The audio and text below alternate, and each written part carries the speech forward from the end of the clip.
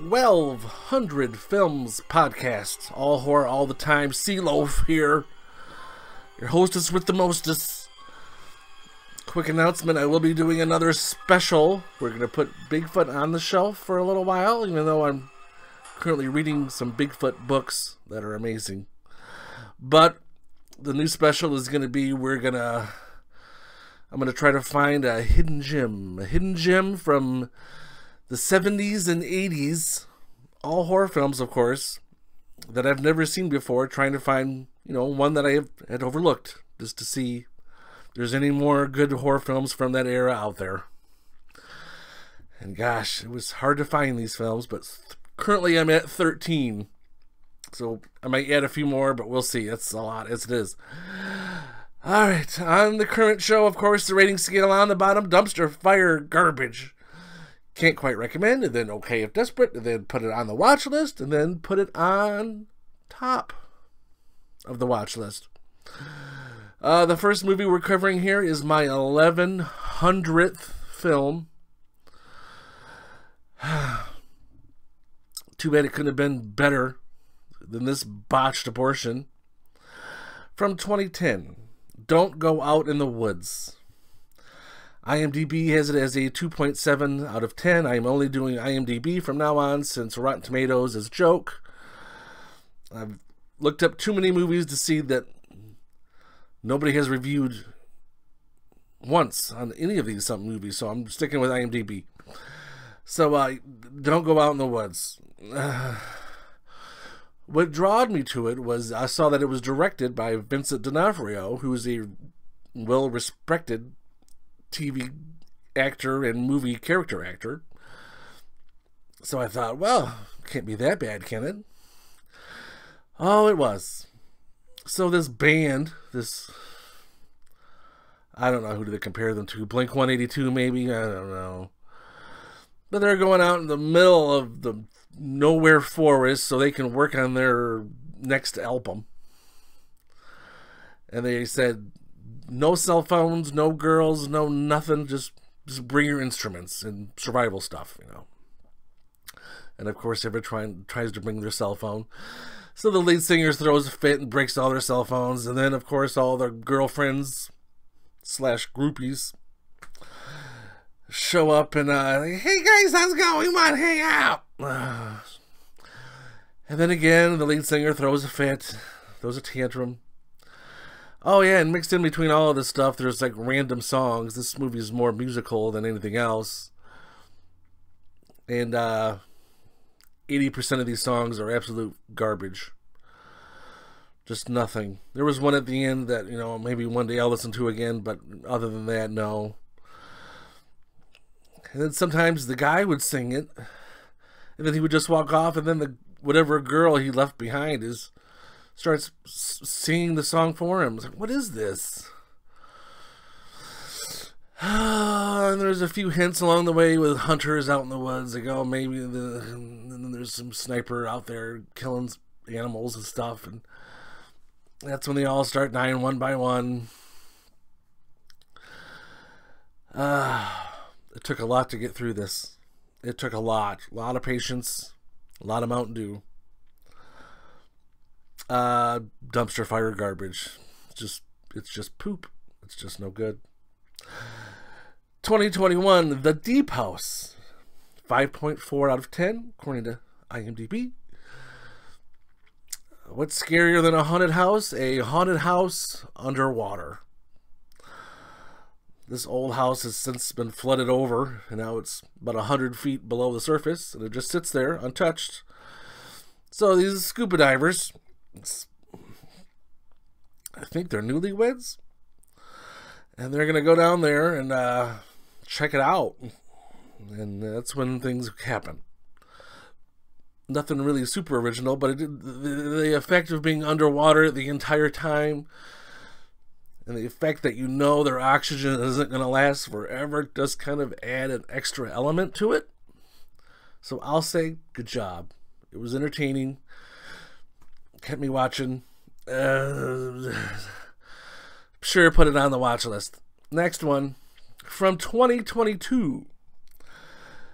Texas Chainsaw Massacre. Netflix blew their load on this one. It's got a 4.8 out of 10. Very quickly, you can see they're trying to copy what Halloween did. Let's give the movie the same title as it did originally, even though it's a sequel, but it's not going to say part 2, and we're going to bring back several characters from the original 40-some years ago. And that's what they did here.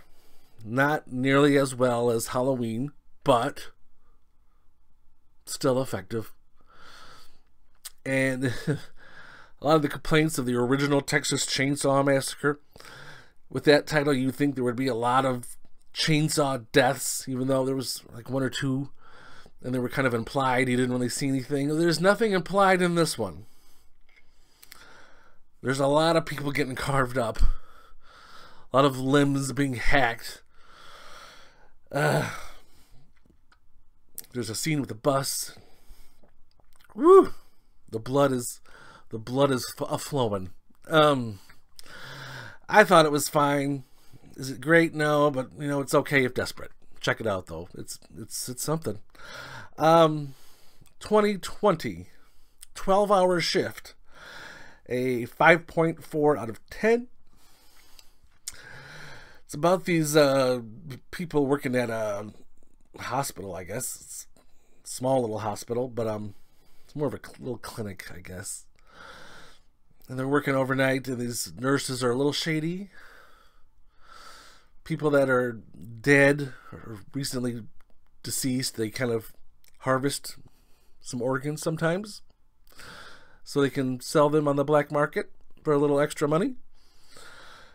And the guy that runs this black market scheme is ex-pro wrestler Mick Foley / Mankind / Cactus Jack. He was pretty good in this role. He was well casted. He was believable. But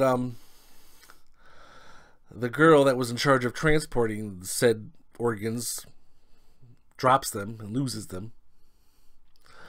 So she has to go back and say, "Hey, crooked nurses, I need some more organs, or else we're in big doo-doo." So throughout the rest of the film, they're trying to help along the people that are dying so they can harvest their organs and get out of trouble. So things get out of control real quick. Excellent little film. I enjoyed it. Put it on the watch list. It's good enough. 2016, Trail to Terror. IMDb has this a 8.2 out of 10. Why so high? It's a documentary. It's from the TV show Destination Fear, who have done 3 seasons. And I've watched every episode. It's a ghost hunting show. Anything ghost hunting, I've seen every episode. I'm obsessed. But I thought this was done recently before I watched it. I didn't know it was from before the show started. Because some of the characters, the people look a little different. There's a guy named Tanner on there who's been bald for as long as I've seen him on there. And all of a sudden he had full head of hair. What is going on? What is this? It's because it was before the show started. He looks like Powder from remember that movie? Anyway, what the Trail of Terror is, it is 5 haunted locations on this little stretch of highway. And you can go check them out one at a time. Bam, bam, bam, bam, bam. And that's what they decide to do when they get the little camper. Then they go. They don't just visit. They spend the whole night in each location. There's 4 of them. The main guy and his sister. Then the Tanner guy who had hair is now bald. And then some other guy. The camera guy. Who I've never seen again. But the first stop was pretty amazingly terrifying. And then by the time they finished the 4th spot, the sister, the girl, she says, "I'm tapping out. I'm done. This is too much for me." Shockingly, when they did the TV show, they brought her back, and she's done fine ever since. But then they got to the 5th location, and that place was carved out of a horror movie. They'd be sitting somewhere, just hanging out, and all of a sudden they'd hear or a what the hell? This went on all night. It was ridiculous. I don't know. I don't know if I could stay in that, but it was interesting. Yeah, check it out. Put it on the watch list. Good little documentary. 2021. Last Night in Soho. 7.1 out of 10. This was number 1 on a lot of people's lists for top horror film. Artistically impressive. A lot of effort went into this, I can see. Basically, this chick is renting out this room from this older lady in the little attic area. It's a little room, little tiny room. But apparently, a lot of things have happened in the little room, and a lot of people that have met untimely ends have lived in this tiny little room over the many years, and so it's kind of haunted.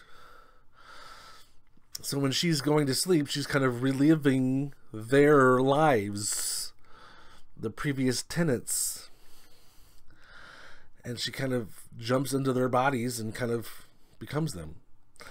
The problem with this, the beginning of the 3rd act took forever to get rolling along. It's hard for me to describe it without giving things away, but it got really redundant. Really redundant for about 20-25 minutes, and I was like, really? And I started checking the time on the movie. When you start checking the time on how much time is left on the movie, that's how you know things aren't going good. And things weren't going good. Still, overall, it's worth checking out. So I would say, because of that, okay if desperate, just be patient towards the end. It goes from great to good to meh. My opinion. Alright, time for our double feature super reviews of Malignant and Titane. First up is Titane from 2021. I'm not going to show you a snippet of the trailer because it's foreign language.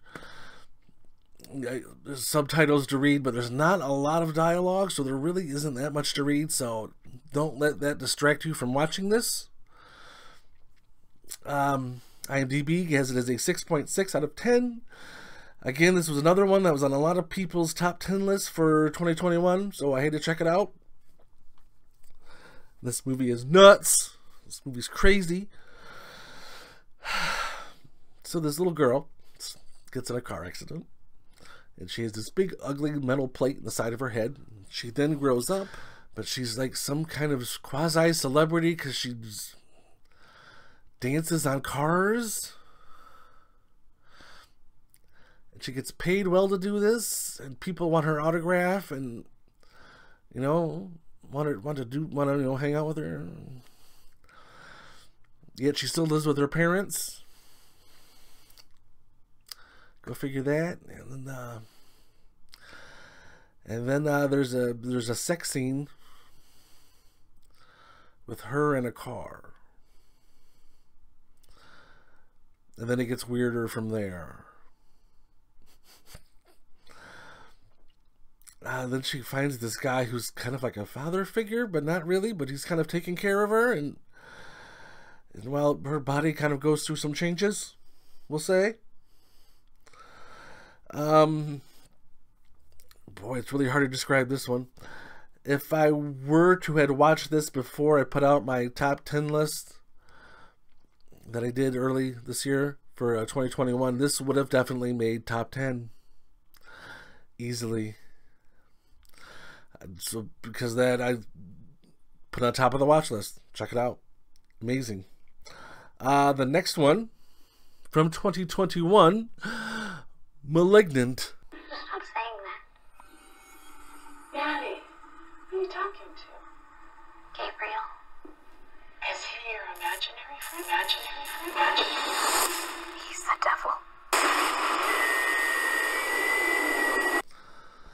2021 Malignant, a 6.3 out of 10. Oh my god, Jesus H, this movie's nuts.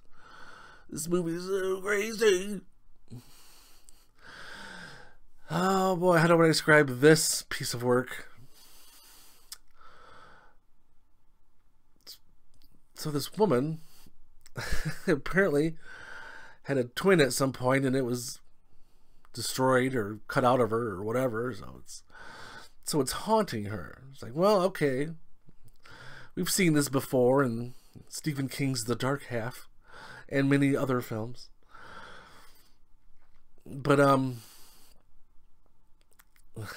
then it takes then about 45 minutes into this kind of play by numbers horror movie, which was still fine, and then there's a reveal. Then there's something you don't expect. All it was a quick little camera shift, a quick little camera turn, and oh my god, that's what's happening. Oh, that changes things.